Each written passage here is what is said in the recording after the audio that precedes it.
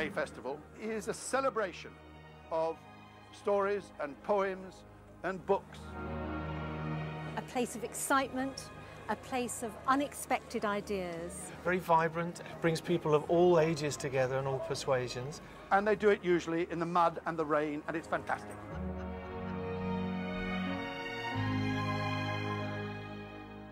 I'm Marcus Brigstock, and I'm a comedian and author. The Hay Festival brings together the best minds on pretty much any given subject you can think of. What stereo photography does is give you a reproduction of what you might be seeing. You can dive straight in to a subject that you've never thought about before and hear from a world expert. Hi, I'm Tony Fadell. I'm the person who led the team that created the iPod. Here I can learn from the minds of science, literature, arts, to bring humanity to technology. You think of the iPod, right? It was the melding of technology with music. I've been a musician all my life, I've been an astronomer all my life. So there's a lot of things that I do, and depending on a different hour of the day, I'll be wearing a different hat. I would not have written my book had I not come here. I'm dyslexic, and so I was really scared of books as a kid. It was just hanging out with authors, hearing them talk about the process and, how they get it done, don't get it right, get it written. Now I make my living reading and writing effectively.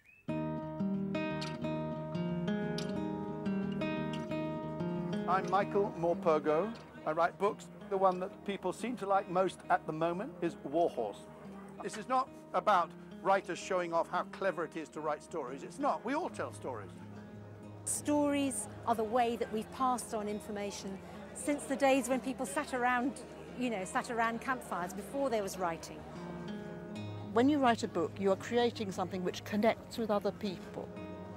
But the most gratifying bit is when you meet people who say that they've enjoyed your work, and that's why festivals are fun. To me, it's kind of joyful because I'm used to moving in circles where people don't read books very much, and it's kind of nice to realise that people actually do want to pick up the real thing again and enjoy a book, because there's nothing quite like it, is there, really? What I like about Hay is the audience. I love the questions.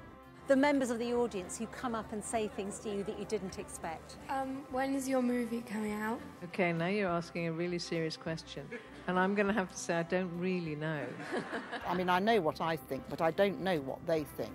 And you get some really interesting remarks from the audience, and that's always fun. Why have you never both done something together? The Q&As at the end of all the sessions here are not warm, cuddly, friendly and fuzzy. They are really challenging.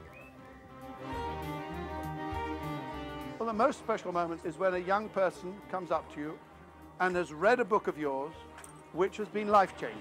I read books about you. A mum may come up to me and say, look, my little boy didn't read a book until he picked up The Butterfly Lion, and he just loved it.